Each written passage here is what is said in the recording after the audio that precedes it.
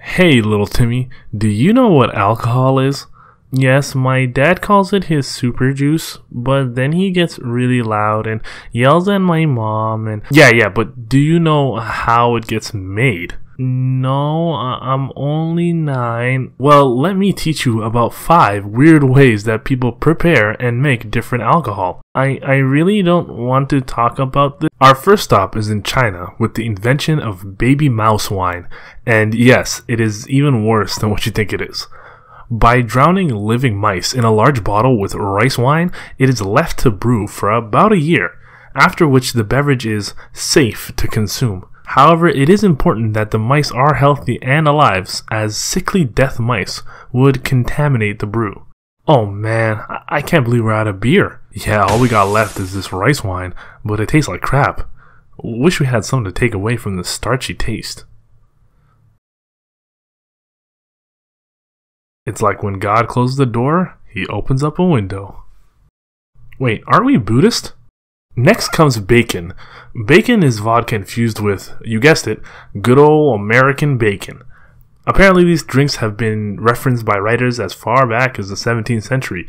It's no surprise that this drink is the combination of 2 countries' love of drinking and eating, something Russia and the US could finally find some common ground on. Chicha is probably my personal favorite. It derives from many parts of South America and was usually made from corn or other maize plants. Sounds super normal, right? Well, it's how it's made that gets my toes tingling. Designated women, known as chicha makers, would chew the kernels for about a minute or so and spit them into a jar. The enzymes from the saliva break down the sugars, starting the fermentation process. Houses with a red or white flag hung would indicate a fresh batch of chicha was good and ready for sale. Flying back to China, we have the official liquor of China, baijiu, or sorghum wine. Notice how I put the word wine in quotation marks. When looking at this crude drawing of the drink, you may notice I put very little effort into it. That's because the wine is as clear as the space between Sleepy Joe's ears.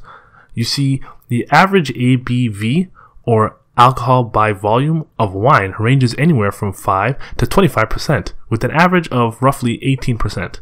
These bad boys tend to start at a whopping 40%. This wine has hit the gym and definitely gets some friendly enhancers. It's no use. I'm never gonna get stronger. Might as well call it quits. Hey man, notice you could use a little help. Why don't you try some of these? It'll get you to where you want to go. And don't worry, this one's on the house. Oh man, I've never felt more alive! This stuff works its ass off! Is there peas in this soup? Yes, I just put a little... How many times do I have to tell you? Peas are for the weak little drinks! You better finish your damn peas. Don't look at me like that.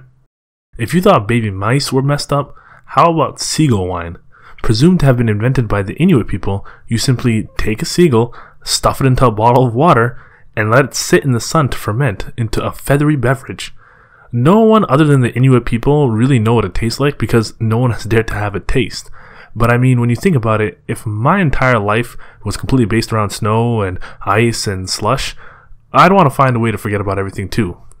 So, little Timmy, I hope this was educational for you and helped you learn that anything, literally anything, could be made into alcohol, as long as you believe right here.